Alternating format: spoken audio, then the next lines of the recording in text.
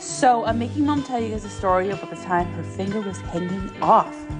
So we were outside like we normally do. Yep. He was driving the tricycle. Yep. And he was trying to pick up a rock, and I said, I got it. I picked the rock up, put it in the back of the tricycle. The rock fell on my finger. Now my finger's bleeding. Oh. And he's like, let's get you home. Okay. So as I said to get me home, I sat in the back of the tricycle on top of the rock, and I had my hand hanging. Oh, God. And my finger went into the spokes, and he kept on driving it.